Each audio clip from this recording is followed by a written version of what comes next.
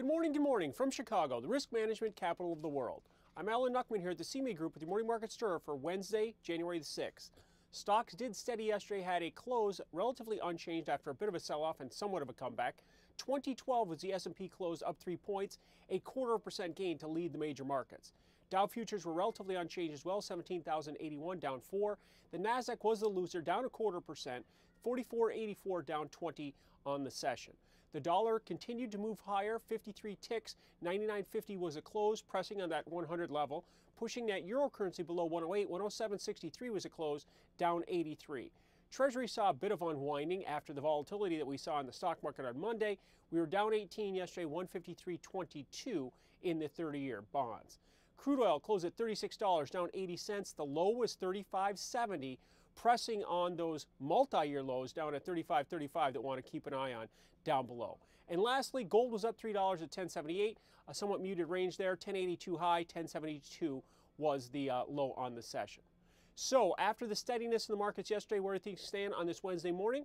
Well, we're backing down once again, testing those lows from Monday in the stock indexes. Down 30 in the E-mini S&P at 1982, down 255 in the Dow futures 16,826, and down 76 at 4407 in the Nasdaq 100. Let's remember, it was only last week that we were looking at the all-time highs, or very close to it, in the Tech 100 sector. The dollar index steady, 99.40 right now, down 7, 107.75 in the euro currency, up 12.